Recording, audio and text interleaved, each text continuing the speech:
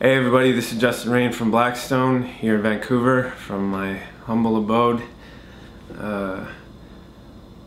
Coming up from junior high into high school, I was a very angry young man. More specifically because of the absence of my father. I grew up in a small community in Prince Albert, Saskatchewan, where racism lives. Prejudice, and I was going through a lot of identity crisis issues.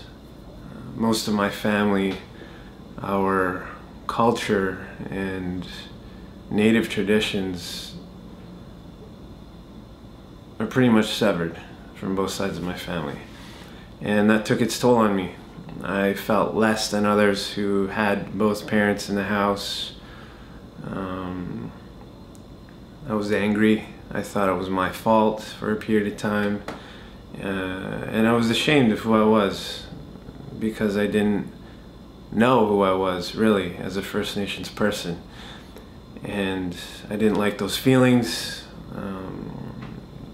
The weight was heavy, things got darker, my attitude changed, and I didn't like it, so I started doing drugs, started drinking.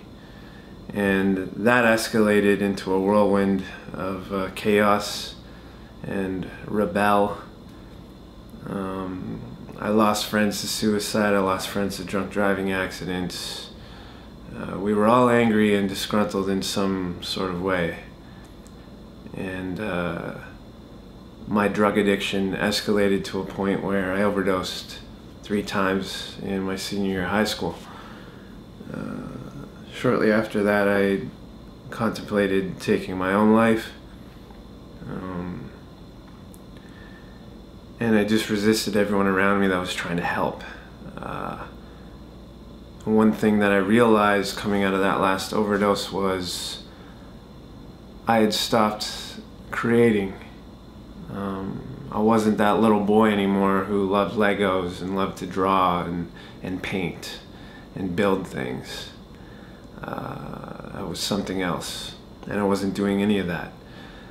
So I had to find that little boy again and start creating, because all I was doing was destroying myself and hurting the people that loved me in my proximity.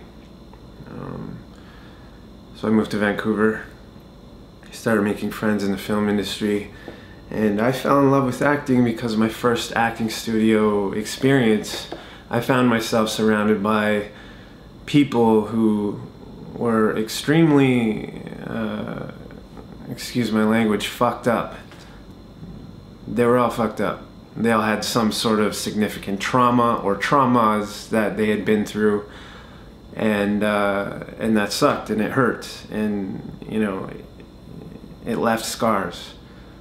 But every single one of these people were in there, in the studio. They were happy, they were smiling, and they were able to relive these significant moments in their lives, whether it be pain or happiness, through something creative, which was acting. And I hadn't done any therapy at all, really. I resisted counselors at high school. I resisted anyone that kind of offered an open conversation to me. Because emotion and vulnerability was something that was frowned upon, you know. Today, I'm happy to cry myself to sleep. I'm happy to scream into a pillow, and I'm also very happy to set an appointment up with my counselor when things get really heavy. And I guess if I could lend a message for anyone to hold on to out there, it's, you know, it was starting to create again, starting to paint, to write, to draw, to perform. That creative thing inside of me that I started to release again, that's what saved my life. I truly believe that if we're not creating, we are destroying. And that's what brought purpose to my life, and brings purpose to a lot of the people that I surround myself with. Thank you.